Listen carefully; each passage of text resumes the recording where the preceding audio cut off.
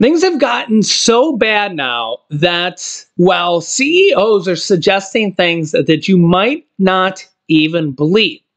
And this is because the grim reality of things are Americans are spending the biggest share of their income on food in 3 decades.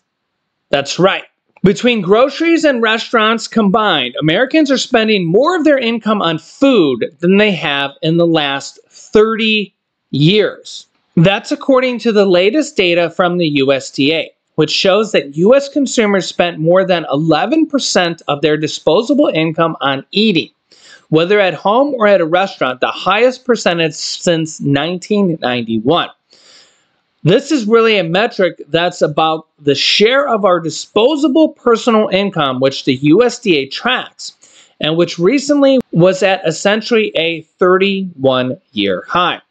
And things have gotten so bad that CEOs are suggesting, and this is actually because of some trends, that people should consider eating cereal for dinner.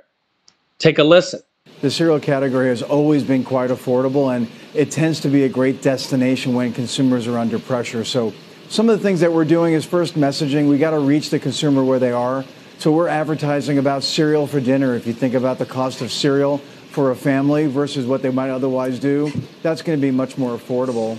The other places that we like to go is we talk about making sure we have the right pack at the right price in the right place. So having a different size pack that'll have a different price point, that'll take some pressure off the consumer while they're shopping. So those are some of the things that we're doing. But in general, the cereal category is a place that a lot of folks might come to because the price of a bowl of cereal with milk and with fruit is less than $1. So you can imagine why a consumer under pressure might find that to be a good place to go. Right. I'm all for innovation and marketing, but the idea of having cereal for dinner, is there the potential for that to land the wrong way? We don't think so. In fact, it's landing really well right now, Carl. When we look at all of our data, of course, we would know that breakfast cereal is the #1 choice for in-home consumption. We understand that for breakfast.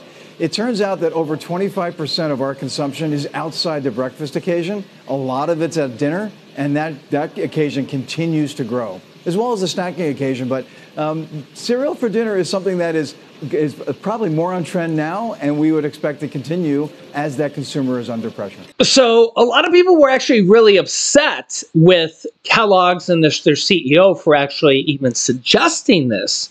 But the data actually shows that a lot of people are actually having to cut down because of food prices, rent prices, and overall inflation. And when you actually hear what he said, the price of cereal, milk, and fruit for, it was either $1 a bowl or less than $1 a bowl. Let me know your thoughts on that. And is this actually what we've come to? And when we actually have things like the average rent nationwide coming into 2024, just under $2,000 per month, or $24,000 a year, just under that for the entire United States, you see that prices are actually unbelievable. And shockingly enough, this is actually slightly down year over year. Wow. Wow. So when you have to pay $2,000 a month for rent, and the average monthly car price is $751 to buy a car in 2024, and to lease a car, $516 a month. This is really kind of before those new car industry raises are really kind of going into effect. Those are probably going to kick in later this year. Those big car raises that are going out to those employees, those are going to have some effect on car prices. We also have the average car price for a new car in 2024 at around $48,750, nearing $50,000 for an average new car. in 2024, things are wild. Things are wild. Average home prices nationwide, $420,000 here. And this is with interest rates here in the U.S. at over 7% right now, even 7.5%, really. It depends on your credit, of course, but interest rates are sky high. And the problem here with the mortgage market is, or really credit card interest, well, we'll stick with the mortgage markets here for a second. When in a home market is that if the Fed, when the Fed finally decides to lower interest rates, the problem here is I expect that we'll see more homes come to market, but then we'll see a flood of buyers come to market, and then that could just raise the home prices.